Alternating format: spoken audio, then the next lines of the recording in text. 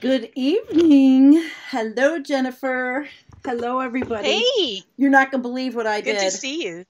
What? I screwed up Facebook because the last stream I did on here was just on YouTube. And when I put in all the stuff tonight, I forgot to flip the switch to go on Facebook. Good evening, everyone. So we are completely not on Facebook. We are here on YouTube. So good evening. Kim is the mod. Kim, can you do me a favor? If you can go to Facebook and just put in the comments that we are on YouTube only, or I'm going to try. And Jen, what's going on other than my little snafu? Hi. Hi. Well, I'm surviving the apocalypse nicely. Thank you very much. Sheltering in place and very excited about our show. Very pertinent stuff that we're going to be talking about tonight. Yep. I am too. Okay, well, I'm just making sure that everybody at Facebook knows it's on YouTube only. That's all right. I'll share it afterwards. It's just that I know that the Facebook crowd does like to be with us, and I screwed up. Yeah. So let's say good evening to Antonio's here. Hi, everyone. Hi, Antonio. Oh, good. The pink looks. The pink looks good. Roz is here. Roz is going to be coming. Well, he's going to be a special guest. And CB is here, and Kim's here, and Zox is here, and Old Sage Joe. Hi, Joe. Good. This is great. It's really nice. And Zox says, I finally caught one from the start. Well, we've got a lot to go through, and I got to pull it up. Jennifer, I didn't set up that screen either. Guys, sometimes... Say what? Okay, I got it. I just wanted to make sure I set up the internet screen where our stuff is. Everybody can see. Oh, okay. We are actually not starting with that one, but we are... I'm going to let Jennifer take it over from me, but what we're doing is big to small. Kind of big to small. And big to small. Yeah, because we have some big news, big stuff that is written, and we have David Wallace Wells article. That is, when you have a David Wallace Wells article, it's big stuff. And then we're going to play you guys an interview with the gal from Colorado State that I'm really excited about because, first of all, Jennifer, she's near you. I think if you could score an interview, it would be great. I know. We should get her on the show. I'm telling you. So, Kent's with us. I think Kent's deal with it. Kent, you're with us. I'm like, Kent. Hi, Kent. Hi, Ken, and he's saying hi to CB. All right, so we're going to get started, guys, because I guess I don't have to say wait for Facebook to join since I precluded them from joining. We're single stream tonight instead of multi-threaded. Yeah. Mm-hmm. So maybe we'll come out better. I don't know. All right, so I'm going to pull up the first one, which is the Barents Observer. And Jennifer, did you want to start off? Because this one we thought was like an umbrella. This is an umbrella article to kind of get us back into the feel of all this. Right. And I'm checking the audio is good. Everything looks great. I haven't screwed anything up yet, Jennifer. So let's get going with the article. Absolutely. So this is from the Barents Observer. Mm-hmm. And again, we're up in Siberia.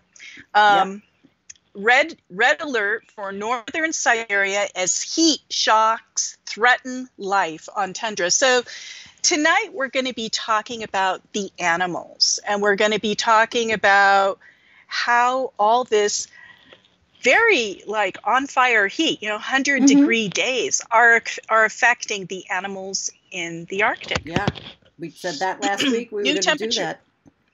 Yeah, and they keep having to invent new colors. So new temperature maps for the endless stretches of Russian Arctic lands bear witness of unprecedented warming. April 2020 follows in the wake of a number of months with record-breaking the remote tundra lands located along the Arctic Ocean are now among the regions of the world with the quickest warming.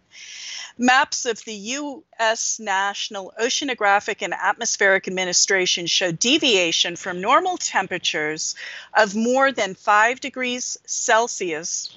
That's pretty big, over major parts of Siberia. The visualization depicts average temperature departures in the first 4 months of 2020 with respect to the 1981 to 2010 period.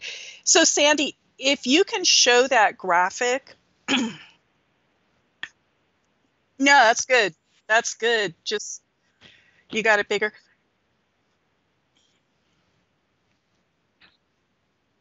Right. Yeah, it's great.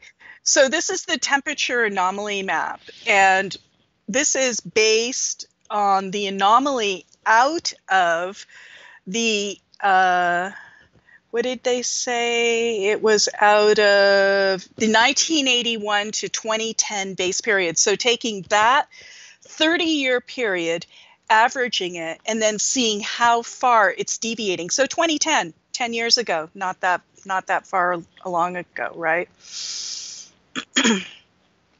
Nowhere else on the globe are the same kind of dark blood red deviation as in Siberia. The same maps are made available by Russia's meteorological service. I'm not going to try it. Shall I try it? Roshdromet. I need a course in Russian with all this Arctic.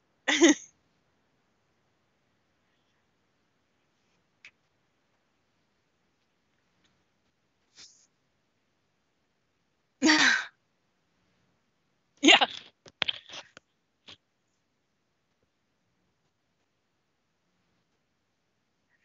I think that would be good. The trend has been going on for many years. Well, we know that every time we talk about the Arctic over the last 6 or 7 years, it's been red hot. The latest climate report by Roshdromet says that average winter temperatures along the northern sea route, the waters located along the country's Arctic coast, have increased by about 5 degrees. The average temperature of the water has increased about 5 degrees since the 1990s. That's huge. So it's really hitting the water and the land both. The warming is most significant in the areas around the Kara Sea, the report reads. I just have to keep thinking of all the nuclear testing that they did up in that little Arctic land island and in the Kara Sea. I don't think that helped matters any. Right. No, it didn't. It didn't. Yeah. No. The extraordinary heat continues into spring. Temperature maps from Röströmut show that another heat wave in mid-May swept over the region. In parts of northern Siberia, including the remote Arctic peninsula of Yamal, Gaidan, and Taimyr, the average temperature on the 23rd of May were as much as 16 degrees Celsius higher than normal. Abby, normal. That graph. Yeah, people were saying that there was no sound from me for a minute. It was I muted myself purposely so I didn't slurp my coffee in your ears because I listened to myself back last week and I was slurping coffee. So now I'm very, very much worried about my slurp-adelic sound. Slurp factor. Yeah, there you go. Slurp factor. Ce n'est pas grave. It's just fine. Okay. Let us continue. Yes. The warm weather and early spring has created a record early ice breakup of several of the great Siberian rivers, among them the Yenisei. At the same time, the high temperatures have prepared the ground for unprecedented early wildfires. Oh, this is so scary because there's all that peat up there, right? Yeah, absolutely. This is scary. Authorities in the Yamal-Nenets region informed. Yamal-Nenets. Everybody knows we're going to do this. Informed that they are already combating as many as 7 fires. There's big changes in the tundra. Do you want to take this part, the big changes in the tundra? Yeah. Okay. Let me find it. Find where I am. Okay, big changes on the tundra. So, those high temperatures have a major effect on the ecosystems, which, Jen, is what we were trying to get to. And by the way, as an aside, it wasn't easy to find anything about what's going on with the ecosystem in Siberia at this time. I didn't have enough time to delve into university research on species, which I would have liked, but it was not easy. And of course, there's other things that were going on, so I didn't have time. But if anybody has anything that's more, a little more academic, send it along for us. Okay, so normally the formation of a drained lake is a pretty extensive and gradual process that takes several decades, said the head of research project, Sergei Loiko. But in this case, everything happens several 10 times quicker. Now I'm going to do him. Several 10 times. That's like 40 times quicker. Yes. Several being 4 and 10 being 10. 10 times 4 is 40. Yep. That's like huge. Yes, it's huge. When a research team from that university was in the region in 2016, a lake disappeared in just a few weeks, the university writes on its website. So 2016 was so far the warmest on record. But the following years have been only slightly colder. According to Röströmut, 2019 was the second warmest year in the Arctic since measurements started in 36. I wonder if there was anything before that at all. The higher temperatures are accompanied by a rapid growth of vegetation and greening of the region. So this trend is very clear for indigenous people in the area, the researchers say. Oh my gosh. Over the last decades, they have seen a significant change of local biodiversity and the appearance of grass and new kinds of insects. That's going to be interesting. And we're going to be talking about that, too. Yes, we are. Expansion of the industry. The Arctic warming is evident also for the Russian shipping industry that over the last years has been able to make it across the Arctic waters easier than any time before. So supported by lighter ice conditions in the area, ships in 2019 transported 31.4 5 million tons of goods on the Northern Sea Route. And that's an increase of almost 60% from the previous year. Oh, boy. See, that bugs me. They're just going to be bearing a track across the Arctic Ocean. And by the way, you know, there was something else going on about in the news, how the Russians are in, they're near the, they're near Alaska, or they're near a part of the Arctic that's not theirs. And of course, the news isn't telling us anything cohesive that we can hang on to. They're trying to make it like it's, you know, oh, we're running up to some kind of war, and I'm looking at this like, do you ever think these are research vessels? We're not hearing the truth, or research planes, and they're trying to look at what's going on in the Arctic so that they can report back to their government. Cha-ching, cha-ching, cha-ching. That's all they want. You know, they want to make the money by using the shipping lanes. So nobody thought of that. I mean, that I've read in the media saying, hey, maybe this is what is going on. Russia stands to make a lot of money from this melt. If we don't, you know, destroy the ecosystem first. So basically, they had a LNG carrier, the Christophe de Margerie, set out from Arctic seaport Siberia in Yamal, with the course for the eastern part of the Northern Sea Route. The eastbound voyage on the route is this year's first of a kind, and it comes a month earlier than the previous year's, Jennifer. So a few days later, the carrier, So that's what's going on. There's and they said that the sister ship Vladimir Voronin that now is entering melting Arctic sea ice with the course for China. So this is where we are. We are. It's kind of shitty to be where we are. It's really shitty. Yeah, it's really shitty. It's real shitty. It's horrible. It's being destroyed all around us. I know. Well, the chat's having a good old time in there. Tony, we were asking Antonio. He said ecosystems are experience a lot of damage.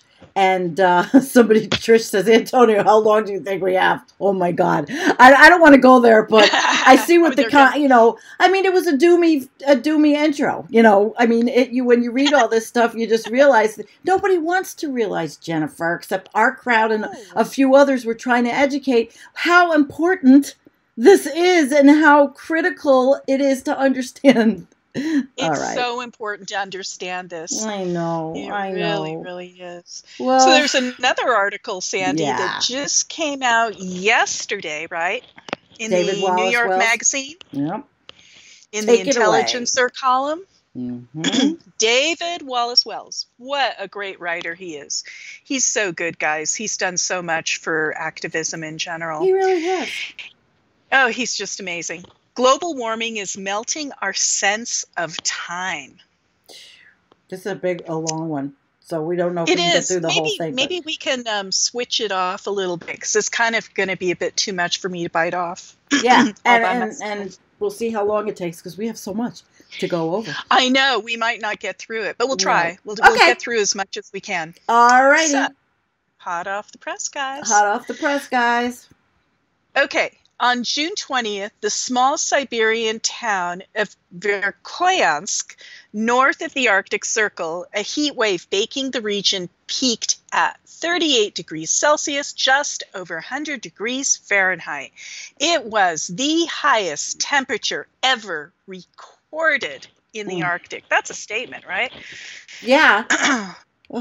Yeah, I mean, every day is a record. And every day, and it's not just it's gone up to 100 point whatever, and it did that in 1915. Yeah, for one day, you know, back in that. But this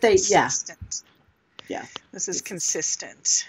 In a world without climate change, this anomaly, one Danish meteorologist calculated, would be a 1 in 100,000 year event. Thanks to climate change, that year is now. If you saw the news last weekend, it was probably only a glimpse, but the overwhelming coverage of perhaps more immediately pressing events, global protests, global pandemic, economic calamity, is only one reason for that climate occlusion. The extreme weather of the last few summers has already inured us to temperature anomalies like these. Though we are only at the beginning of the livable planet's transformation by climate change. We're just getting started. Right. That's sad. Yeah. Yeah, a transformation whose end is not yet visible, meaning like we've started, but we have no idea when it's going to end, if it will ever be, and in which departures from historical record will grow only more dramatic and more disorienting and more lethal almost by the year. At just 1.1 degrees Celsius of warming, where the planet is today, could be more. Oh, I got it. We have already evicted ourselves from the human climate niche and brought ourselves outside the range of global temperatures that enclose the entire history of human civilization. That history is roughly 10,000 years long, which means that in a stable climate, you would only expect to encounter an anomaly like this one if you ran the full lifespan of all recorded human history 10 times over. Wow. And even then would only encounter it once. So what he's saying, this is a once in 100,000 year event. Get a handle on it. Human civilization is only 10,000 years long. So he's saying it's at least 10 times longer than that. It's crazy. You may register temperature records like these merely as the sign of the new normal, in which record-breaking heat waves fade out of newsworthiness and into routine. But the fact of those records doesn't mean only that change has arrived, because the records are not being set only once. In many cases, they are being set annually. True. Yeah. Yeah. The city of Houston, for instance, has been hit by 500-year storms in the last 5 years. Do the math. That doesn't make sense, right? Reading this today was hard. And while the term has obviously lost some of its descriptive precision in a time of climate change, it's worth remembering that it was originally meant to convey a storm that has a 1 in 500 chance of arriving in any given year. Well, jeez. Pretty heavy. He's socking it to you just like he does. He does. And could therefore be expected once in 5 centuries. How long is that time span, the natural historical context for a storm like that? 500 years ago, Europeans had not yet arrived on American shores. So we are talking about a storm that we would expect to hit just once in that entire history. And we had one in the last 5 years in Houston. Utterly amazing. The history of European settlement and genocide, good job, Europeans, of the war for independence and the building of a slave empire. Good job, guys. Yeah. I mean, honestly, he really went through, and he really said what we are. He said this basically spelled it out. It's this culture. It's this fucking culture. There you go. It's a slave empire. At the end of that empire, through civil war, of industrialization and Jim Crow and World War I and World War II, the Cold War and the age of the American Empire, civil rights, women's rights, gay rights, the end of the Cold War, and the end of history, September 11th and 2008. Woo. Yeah, woo. One storm of this scale in all that time is what meteorological history tells us to expect. Well, expect the unexpected. That's what I say. Well, I do even here. Yeah. It's a lot different Houston has been hit by 5 of them in the last 5 years and may be hit with another this summer. which is already predicted to be a hurricane season of unusual intensity. Holy crap, hang on to your hats. Of course, that won't be the end of the transformations. Climate change will continue, and those records, high temperatures, historic rainfall, drought, wind speed, and all the rest will continue to fall. From here, literally everything that follows climate-wise will literally be unprecedented. That's right. And hey, there's a nice graphic there, Sandy. Do you see that map? Yeah, I've got it up. I just don't know. I'm not going to click on it because I don't think it'll go bigger. Of red. I mean, Siberia is just on fire. It's awful. And on fire, literally, yeah. But it is on fire, literally. Yeah. Yeah, it is. Well, there's 7 remember that in Siberia right now? 7 of them?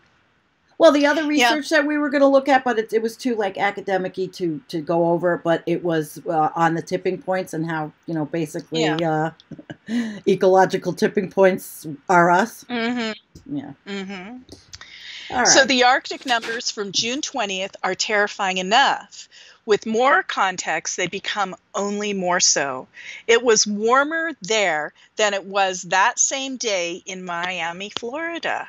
Oh, no. Yes. It was warmer in Siberia in the Arctic than it was in Miami, Florida. Yeah, they were actually wearing bikinis in some of the pictures, the people. I mean, where did they get a bikini? But, yep. No. They made it. In fact, it was warmer north of the Arctic Circle than it has ever been on any June day in the entire recorded history of Miami, which has only once in the tropical century for which temperatures have been registered reached 100. I didn't know that. So Miami only reached 100 once. That's amazing. Yeah, that is amazing. I was kind of going to look for something else on that one because I was surprised. Yeah.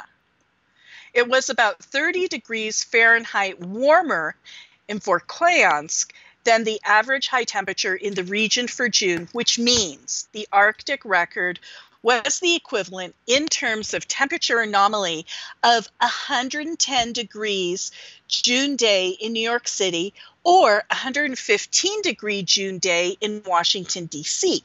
According to preliminary satellite data, land surface temperature parts in parts of the Arctic Siberia reached that level last week too, 45 degrees or 113 degrees Fahrenheit.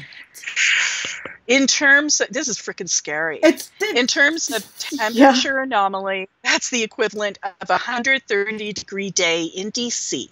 On Capitol Hill, that would be comfortably lethal heat. Yep. Maybe that's why I made that opening video, as doomy as it was. I liked your opening video. I thought it kind of was revealed great. My thoughts. This has to be out in the nobody talk. This is not on frickin' MSDNC. I mean, I don't think they talk about any of this, and this is so important. This is critical world news. Oh, this is the age of distraction. No, isn't it? Yeah, isn't it? Definitely. Yeah, this is the age of distraction and diffraction and diffusion, and let's not look at the facts.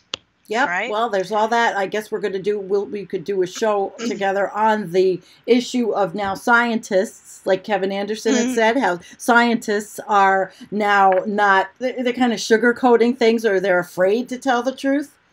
That's a whole thing out there. Yeah, that is a whole thing. We can do a show on that. Yeah, it would be. I think it would be a good one. Yeah. Thankfully, for Americans at least, this isn't how global warming works. Its punishing effects are distributed unequally around the globe. And at the moment, the Arctic is being punished most vindictively, warming at least 3 times the rate of the rest of the planet. I love the way David Wallace Wells writes. So do I. It's like, if we wrote... We would be reinventing the wheel when he's got everything in there and we can just narrate it. I know he's such an eloquent writer, and is. He's really driving the point home. I've noticed that David Wallace Wells has gotten more doomy in the last few years. Haven't you noticed that? Yes, I did. The last time I saw him on a talk show, that was a mainstream talk show, he was actually quite controversial for them, I thought. Yeah. I'd have to find the clip on YouTube, but okay, where are we?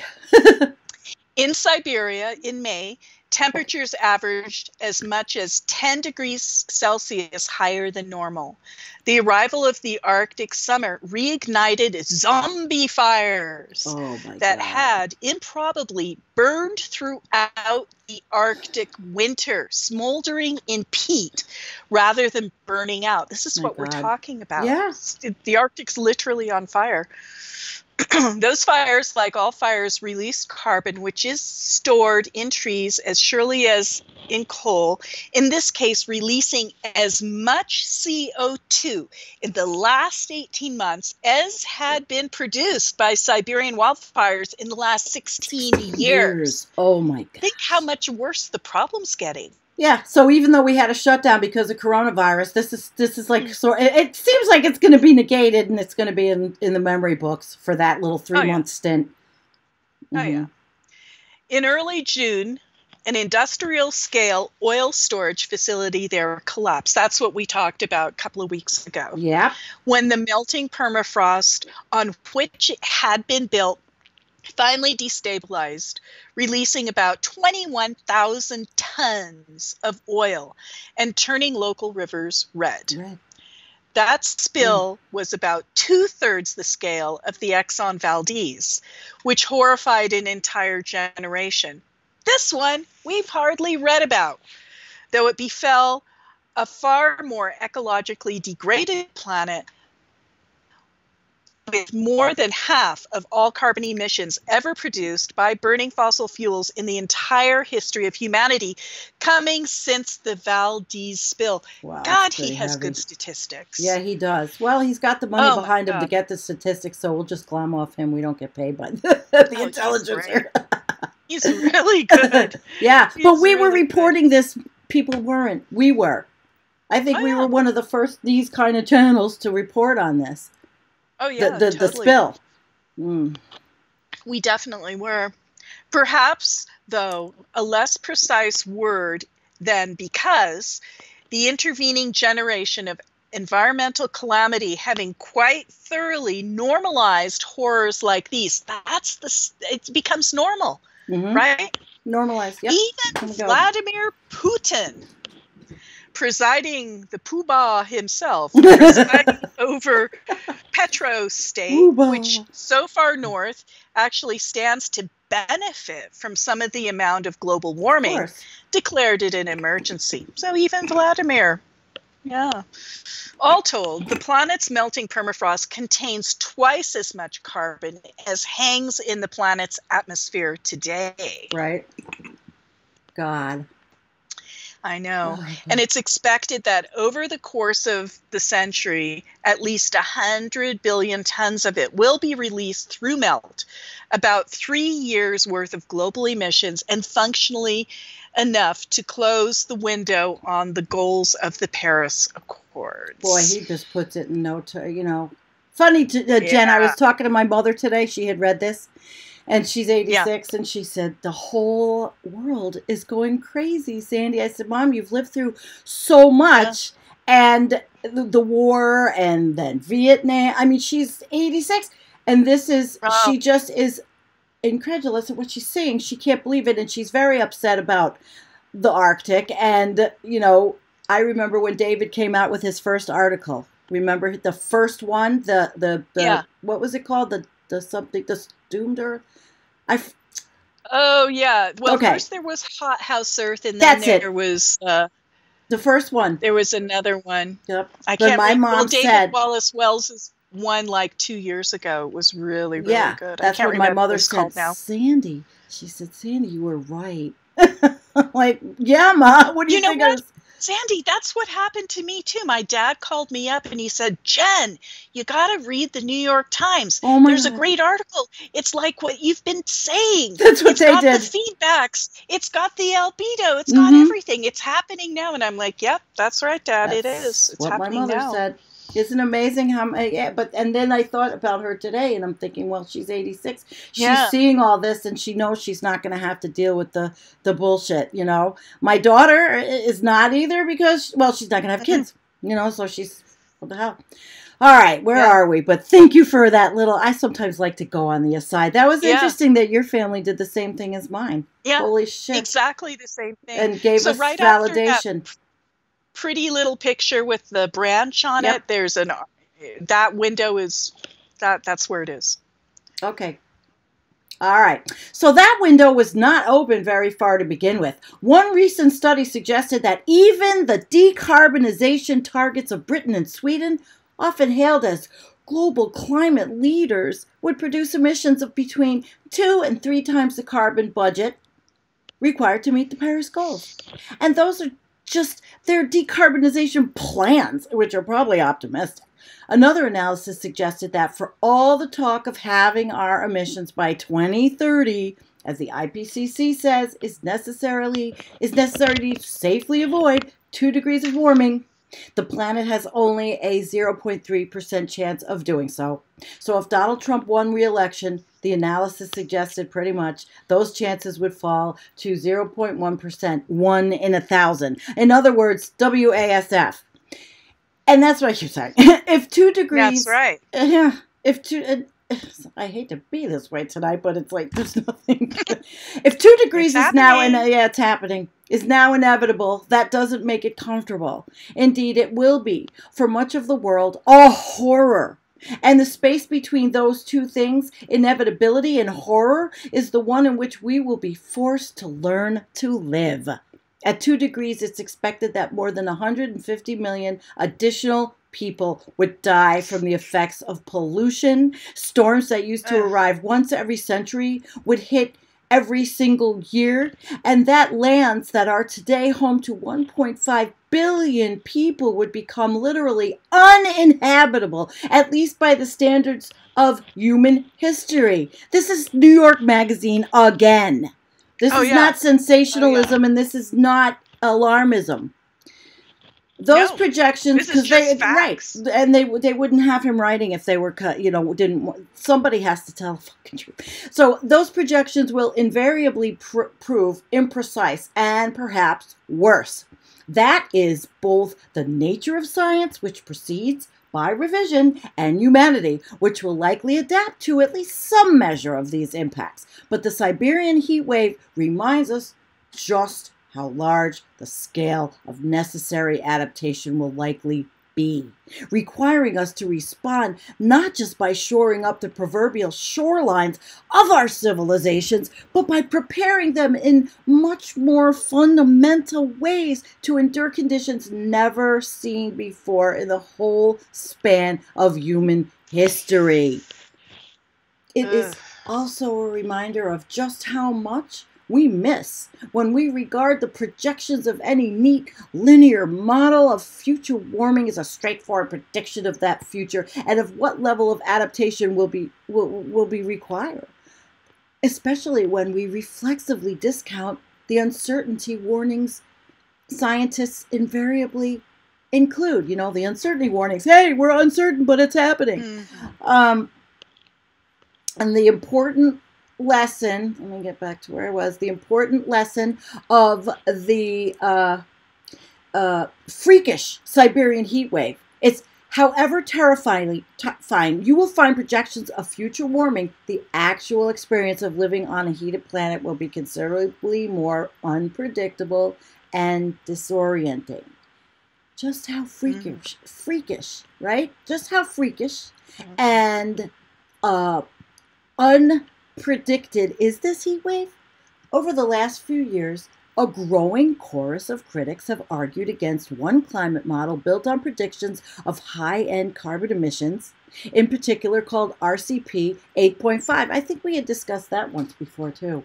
Arguing that though it had been endorsed by the UN's IPCC and formed the basis of much recent science, since that organization's last major report, its projections were simply implausible, relying as they did on the dramatic growth of coal use over the course of the century. As I've written before, he says, that pathway does indeed look increasingly hard to credit as a model of our future, and it is best understood in terms of emissions as an absolute worst case scenario. And that would require almost a global climate nihilism to achieve. Whew.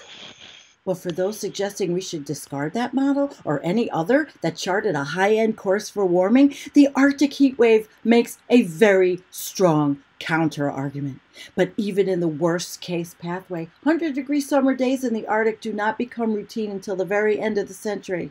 Okay, is he copping out? This heat wave. Mm-hmm. Well, he's going by the models, right? But it's bad enough. That's what he's saying, right? It's the worst case. But we're in there, kind of. This heat wave is today an outlier, not a routine event. But that doesn't make it irrelevant. Instead, it is giving us at least a brief preview of what the world would look like more than half a century from now, in a timeline we understand to be, at least in terms of emissions, impossibly pessimistic. But if our timeline could accommodate such extreme events from that worst case one, and decades ahead of schedule, it is also a sign that timeline is probably a misguided way of thinking about the new swirling universe of extreme events we are plunging headlong into. It's kind of like being on a roller coaster here. That's it's really how it feels. He said, making sense of climate change requires more than trying to determine where on a particular linear plot we are and where on it we are likely to be in 10 years or in 50. Well, that's why the polar stern is up there. It's because it's not linear. It's non-linear. Right. Do you want to, should we go through this whole rest of, or should everybody else? Because it's really I'm looking long. at the time, and if we do this whole article, we'll never get to the others. We should do, because this is a huge article, and it's going on and on. This is a really good article. Oh, by the way, Sandy, it was the uninhabitable. That's it. Inhabitable Earth. That was the one that David Wallace Wells wrote, like, I think almost 2 years ago, right? Yes, that's the one my mother freaked out. He's a really good writer. So Sandy's going to have this in the show notes. But I think you're right. I think it's long, should. But you guys get the drift of what we're saying with what he's saying in this article. Of course they always back off a little bit But you see, I do believe we do have, 2050 is not far. We're going to fuck it all up. We've already fucked it all up. So, okay. What we're going to do now, guys, is actually, there's a professor in Boulder, and we're going to play a video. And it's from PBS, and then we're going to interact with you guys in the chat while the video's playing. I think I'm going to try to fast forward through a little bit of it, but it's really good. When we thought, you know what?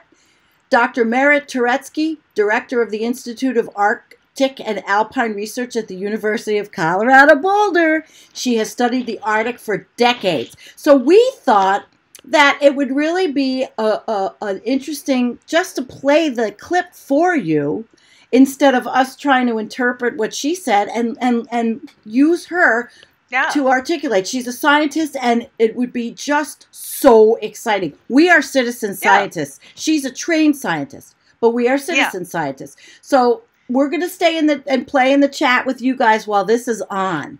And I'm going to put it on, and right now, it should work. There is a heat wave of historic proportions occurring in the Arctic right now, a region that is already the fastest warming place on Earth due to the increasing buildup of greenhouse gases. William Brangham talks with a scientist who's worked in the region for decades. That's right, Judy. It is summer in the Arctic right now, so somewhat milder temperatures would be expected. But this heat wave, which has triggered huge wildfires in Siberia and increased melting of the permafrost, are likely the warmest temperatures ever recorded, and now are only going to make climate change worse. Dr. Merritt Turetsky is the director of the Institute of Arctic and Alpine Research at the University of Colorado Boulder, and she joins me from a cabin in Canada. Dr. Turetsky, thank you very much for being here. Thank you. Can you just help us understand what is going on in the Arctic right now? What is driving this intense heat wave? Let me start with an analogy. So when we come down with a fever, when our bodies spike a temperature, we stop, we realize that there's a problem, and we provide care. And that's exactly what's happening today. The Arctic is feverish, with temperatures spiking above 100 degrees Fahrenheit in multiple locations. So these extreme temperatures are very unusual. They are record-breaking, but this is part of a longer-term trend. In fact, last summer was a very warm period in the Arctic, and Siberia and parts of Russia experienced the warmest winter on record. And it's part of a trend that we anticipate will become more frequent in the Arctic because of climate change. And so I understand there's a high pressure system, I guess, over the Arctic, which is making this particular issue. But you're saying that the longer term trend of a warming atmosphere is really being felt in the Arctic very sharply. That's exactly right. So this is part of a persistent warming trend, but at the same time, the best tools that we have at our disposal in the scientific community, our climate models, predict more extreme conditions. And this is true all around the world. We're seeing more extreme conditions in storms, more extreme conditions in precipitation. And that's the same in the Arctic. We're seeing more extreme temperature changes, and this is consistent with our predictions into the future. So what are some of the impacts of that? I mean, for people who might look at this and think, I don't live in the Arctic is very far away from me. What are some of the consequences of this warming trend in the Arctic? These Arctic changes will affect everyone on the globe for a number of reasons. The first is that, when the Arctic is warm, it changes weather patterns all around the world. The heat wave is triggering very rapid wildfires, and the Arctic is literally and figuratively on fire, and this is likely to get worse as this heat wave continues through the summer. The emissions from those wildfires, of course, release greenhouse gases to the atmosphere, so that affects climate of the entire planet through the greenhouse gas effect. But the emissions from wildfires also affect air quality. These smoke plumes don't stay in the Arctic. They drift globally with atmospheric circulation. Last summer, when the Arctic was set on fire because of warm conditions, smoke plumes reached the western United States and affected air quality for millions of people. So these impacts in the Arctic are very strong locally. There are many people who live in the Arctic who depend on stable frozen ground. They, of course, are impacted. I mentioned also that there is the warming and melting of the permafrost. For people who may not be familiar with what permafrost is and why its melting could impact climate change as well, can you explain that? Permafrost is the glue of Arctic ecosystems. It is literally the backbone upon which all of the soils and the vegetation and the animals in the Arctic depend upon. Permafrost is frozen ground, so it can be frozen rock, frozen soil, frozen sediment. It's defined by its temperature.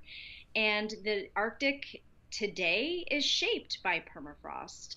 But we are seeing widespread evidence on multiple continents in the Arctic that permafrost is thawing as a result of climate change. And in many places, this can cause catastrophic impacts on the landscape. Lakes can literally disappear in the period of a few weeks. These are lakes that have been used as fishing grounds for generations, and they simply disappear because the permafrost thaws, and it's like pulling the plug out of a bathtub. All the water is allowed to drain away. Permafrost is very important not only to supporting life in the Arctic, but it's important for storing carbon. It's been keeping carbon out of the atmosphere and benefiting climate for thousands and thousands of years. But once permafrost thaws, that carbon is now vulnerable to microbial decomposition, and it can be re-released into the atmosphere. Its fate is unknown, and scientists are trying to figure out just how much of that carbon will wind up in the atmosphere and what impacts it will have on our climate. All right, such an important topic. Dr. Merritt Turetsky, thank you very, very much for your insight. Thank you.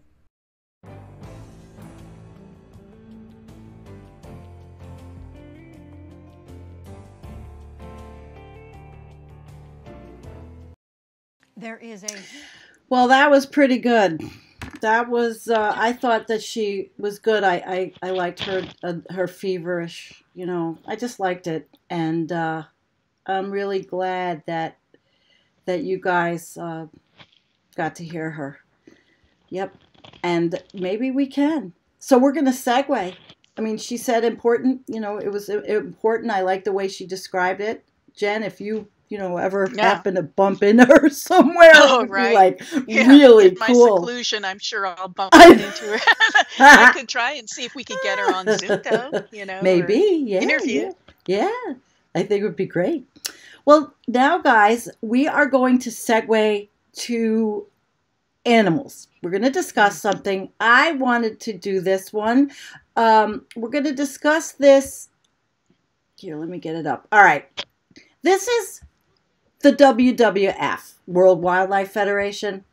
And the reason why I pulled this up is, you know, it's a big green, but I pulled it up because they talk about the Arctic species affected by climate change. And of course, they're always going to talk about the species that have name recognition, the species that we all know and love. And we'll go over those quickly. And then we're going to go into the littler ones that we found. And the littler ones sometimes are just as heartbreaking as the big ones, knowing that they're going. And the first one that they had in this article was the walrus. And we see how beautiful they are. They're huge. And the walruses can weigh over a ton. And both sexes sport impressive tusks. But they use the sea ice as a platform for resting and a place to leave young calves while they're diving for food. But loss of their sea ice habitat is forcing larger numbers ashore. On land, they're highly susceptible to disturbance from people, aircraft, and predators such as polar bears, which can spook them and cause crushing stampedes. And I've seen videos of that. Where planes, yes, I know that it is. And then reindeer, you know, the reindeer. You think that deer are invincible. Reindeer, and they're the only deer where both males and females have the antlers. Reindeer, only they both do. And their numbers across the Arctic have fallen by more than half in 20 years. They survive by migrating to find food, using their hooves to dig through the snow to eat the nutritious lichen buried underneath. But climate change means herds must swim across previously frozen rivers and many young calves drown. And rising temperatures mean more rain, covering plants with ice instead of snow, making grazing harder. I mean, it's heartbreaking, but it's happening. And you hope that they will adapt, and you hope that they will, that it will, if evolution will take place, but you know, we're not going to see it. The Summer ring seal in the southeast of Finland lies a vast ancient lake, Lake Saimaa, the only home to around 380 Saimaa ringed seals. They're dependent on the lake's ice and snowy surface in winter when it's time to give birth and raise their pups. Over the past several years, the snow cover on the lake hasn't been deep enough for the seals to build their birthing dens, posing a huge risk to the future of this species. So, they're beautiful, and it's happening. They are. But we want to bring, we bring it to you, not to depress you, but to educate you, because the shit's happening, and that's, you're going to you can sit with your head in the sand and be an ostrich, but I'm not. And those of you with us are not either. There's no ostriches here. No ostriches on this bus. So polar bears, we all know about polar bears, and they depend on the sea ice to travel, hunt seals, and find mates. And as the sea ice decreases, many will be forced to travel further for food and spend time on land, and of course humans will interrupt with that shit. Less access to food will affect survival, particularly of cubs and young bears, and longer periods fasting on land will increase the likelihood of encounters with people. So we're going to lose and now see, this is where I don't, where there's statistics. We could lose more than 30% of the world's polar bears by 2050. I think that's a long time. I looked at, when I did my live stream on elephants, I did my show on elephants. They're going faster than that in Africa. I think that's really optimistic. The narwhals, they're the unicorns of the sea. And most males and even some females have beautiful spiraling tusks, which can be up to 3 millimeters. Well, millimeters long? 3 meters long. Meters long, not millimeters. Meters long. Oh, that's 9 feet. That's like 10 feet big, long almost. Huge, long. Yeah. Okay, I have to see what I'm reading here. Narwhals are totally adapted to living amongst thick sea ice. They evolved without a dorsal fin, allowing them to travel closely under ice to take refuge from faster predators. But with sea ice melting earlier, predators like orcas can potentially access new areas that they previously couldn't because of the large dorsal fin. And they hunt the narwhal, even with their big thing, with their big horn. Melting sea ice is opening the door for more industrial activity and shipping, and noise from which can cause hearing loss, increase stress, reduce the ability to communicate, and even scare away fish. Now here's a little, this one really is, it's look how beautiful this is. We all have to just, so cute. And we all What's have that, to a little feel, Arctic fox? Yes, we have to feel lucky that, you know, we may never get to see them, but at least we can see them this way. You know, those people that get up and get to do this photography, they're so lucky that they can do this work.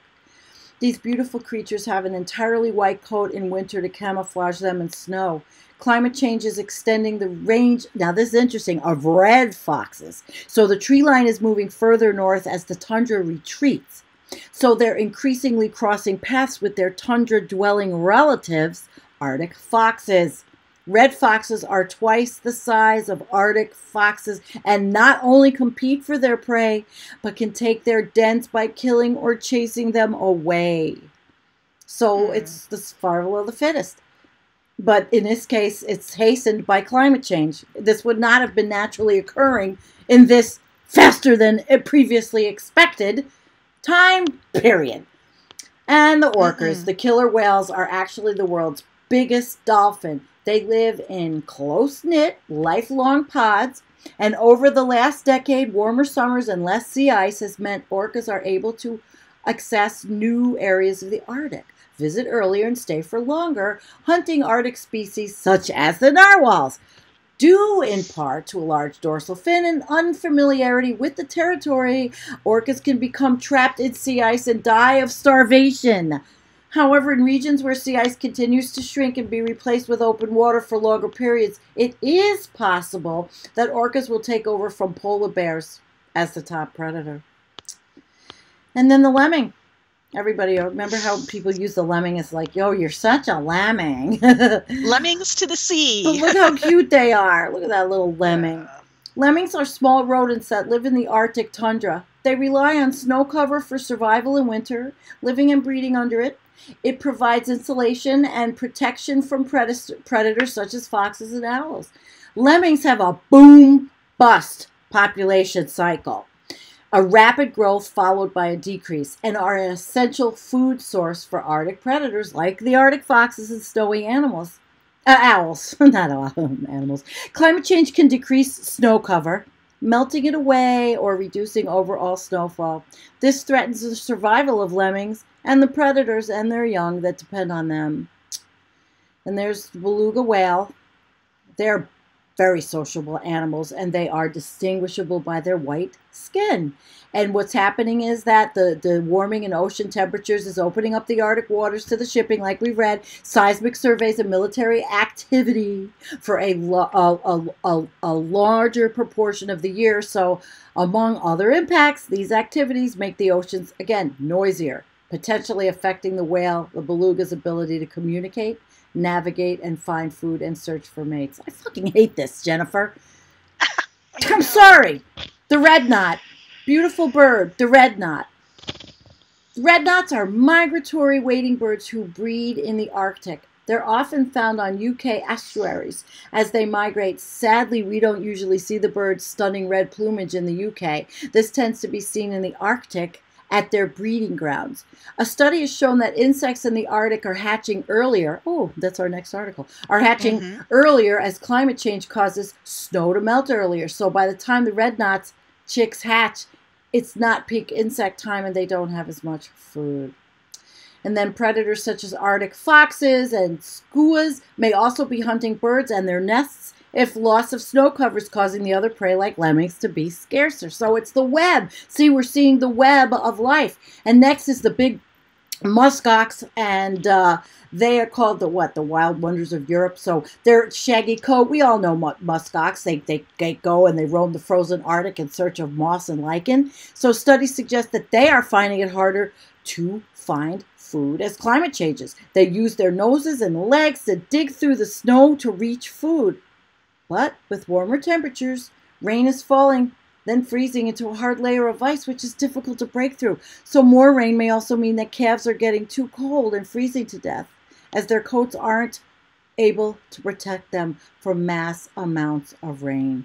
So it's pretty... The muskox is one of the animals to survive the end of the last ice age. A lot of those megafauna, right, like the saber-toothed tigers and the cave bears and all those mammoths and things like that, they all became extinct. This animal's from that same period, and he did not become extinct last time. We shall see. Now we're going to segue, because in the interest of time, we just wanted to get to the littler guys. And Jen, take it away for the littler guys. And this is an article from Psy Org. Okay, very good. So, just to clarify, are you talking about the spider article? Nope, the climate change brings fires, floods, and moths. We'll go through this one really quick, and then we'll go to the other one, to the spider one, because we're going to we'll just end up with the spider. Okay, so climate change brings fires, floods, and moths to Siberia. Best known as a vast cold tundra, Russia's sprawling Siberia region is being transformed by climate change that has brought with it warmer temperatures, forest fires, and growing swarms of hungry moth larvae. Spanning millions of square kilometers east to the Urals, to the Pacific Ocean, the area has been particularly hard hit this year by extreme weather, which scientists say is a result of global warming.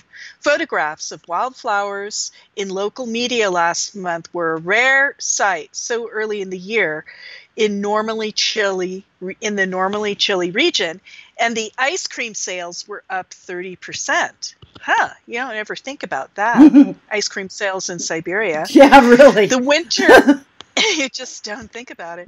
The winter was the hottest in Siberia since records began 130 years ago. They've only been keeping records for 130 years. It's a pretty new part of the world. Wow. Average temperatures were up to 6 degrees centigrade higher than in the seasonal norms. Then spring came, and with it much warmer temperatures. Makarova says April saw some days reach 30 degrees Celsius or higher. The warmer temperatures didn't just bring wildflowers and boosted ice cream sales. Rainfall was up by a third in eastern Siberia, sparking devastating floods that forced thousands to be evacuated, particularly in the town of Tulun, the surrounding area. Huge moths, swarms of Siberian silk moth, whose larvae eat away at conifer trees in the region forests, have grown rapidly amidst the rising temperatures. The moths are usually inactive during winter and eat in spring, summer, and autumn periods, which are now lengthening. In all my long career as a specialist, I've never seen moths so huge and growing so quickly, said Vladimir Soldotov, a moth expert who warns of tragic consequences for forests. So they're eating the forests. Yeah, they're eating the forest. Yeah. The larvae, which are taking over the larger area of forest, strip trees of their needles and make them more susceptible to forest fires. The moth has moved 150 kilometers north compared to its usual territory, but that's because of global warming, Soldatov told AFP. In Krasnoyarsk region of I can't say it. Eastern Siberia, more than 120,000 trees had to be treated to kill larvae. Oh, treated with what? According to the regional Forest Protection Center. Oh, boy. Do you want to continue this? Sure. It's kind of past the hour. I'm just going to go down to where it just says, I'll get back on it. We'll go quickly here. They're talking about the bark beetles, and we all know about that because we have bark beetles here. So in 4.8 million hectares in Siberia, okay? And so that's, and then another 1.1 million hectares of high latitude boreal forest. Wow. And this was published, a Greenpeace report on Tuesday. So fires and bark beetles, and they're just screwed up there. Climate change has led the number of forest fires to double in 10 years. It just goes on and on and on. It says the news is not all bad here. The changing nature of Siberia's landscape will attract new species of birds and animals. I did read this earlier. Our steppes are getting greener. Our lakes are warming up. Siberia is becoming a more appealing region for animals and for us too. Well, you know that's going to be what the propaganda, and so that you can avoid talking about how absolutely freaking fucking horrible everything really is and what these weather anomalies mean. Hey, you know what? What if I can't what if it. So Jennifer, take the next article, the last article, and let's look at that absolutely beautiful spider. Yep, I'm trying to make it as big as I could. Look at him. But they're reproducing. And those are all eyes along the bottom, too. They have, like, all these different eyes. It's crazy, right? Wild. Climate warming helps Arctic spiders to reproduce at twice... Oh, I think I blew it up too much. At twice... It doesn't say at twice what, but probably twice the rate, right? All right, wait. Let's see that. Twice the rate? I don't know. One of the direct consequences of this big change in temperatures and climate is longer summers, more heat, and even longer summers. This threatens many species and upsets certain ecological and biological functions. The shifts in phrenology, i.e. the timing of biological events, are the most widely reported biological response to climate warming. Indeed, warmer conditions could extend the period for reproduction, which may result in phenological shifts that could also affect demography and population dynamics. Oh, yeah, we're getting tired. A new study revealed the global warming cased a spider baby boom. Oh, wow, a spider baby boom. Actually, species such as the wolf spiders are already adapting to warmer conditions in the Arctic, so the female has to be able to hatch 2 clutches of offspring during the summer instead of 1. So they're producing twice as many babies. Yeah, but I wonder if they're a food source. Let's see, because I didn't get through this whole one. Yeah. For this study, the data for wolf spiders goes back almost 20 years, and the researchers in Zackenberg Research Station in northeastern Greenland worked as part of Greenland Ecosystem Monitoring Program.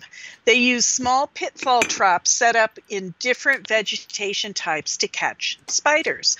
By looking at the distribution of the number of eggs in the egg sacs throughout the season, the researchers confirmed that the last summers the spiders produced 2 egg sacs, a common phenomenon in warmer latitudes, but with no precedent in the Arctic until now. It's pretty wild stuff.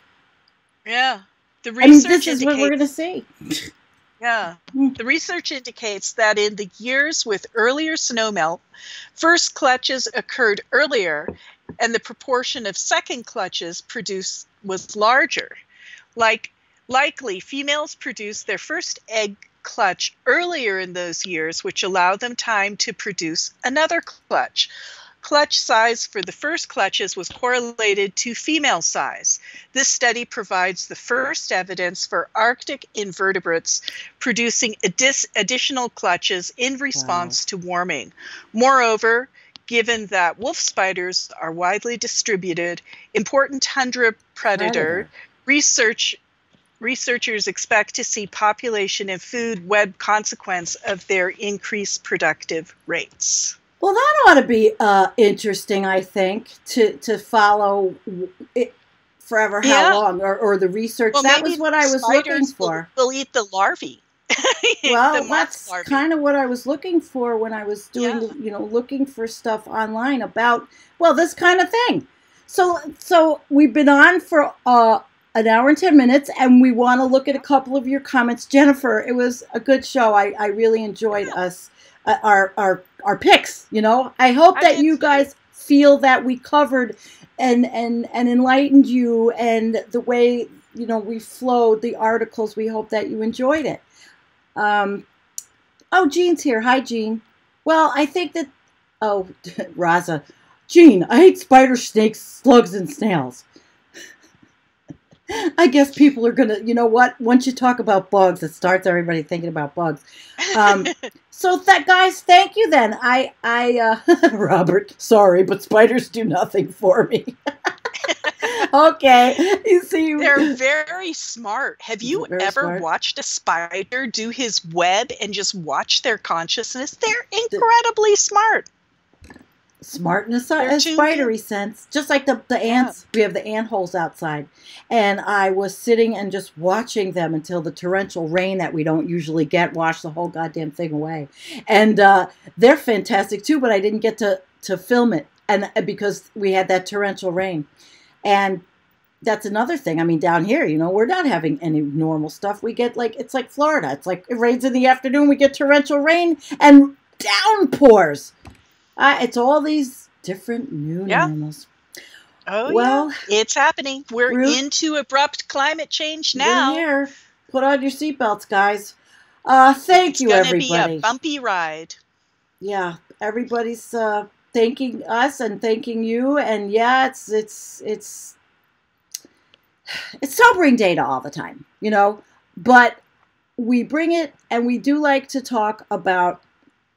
I'm putting up all these comments, but we do like to talk about the Arctic, because the Arctic is the top of the world. I mean, it's like without your brain. As goes the Arctic, so goes the world. Just because it's blistering hot up in the Arctic, I mean that whole thing is going to move down, but it's starting there. Yeah, that's where it's most evident. Well, smash the like button, guys, and if you're not subscribed, please subscribe. And remember, I do the show Tuesday and Thursday. I've moved to 9:30 Eastern.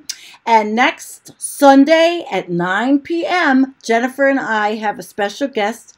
Black Bear News will be in the middle of our screens. Yay, and we're going to have a really good, we're going to have a good discussion and figure out, I said, Kevin, the stream of consciousness can start with you. Yeah.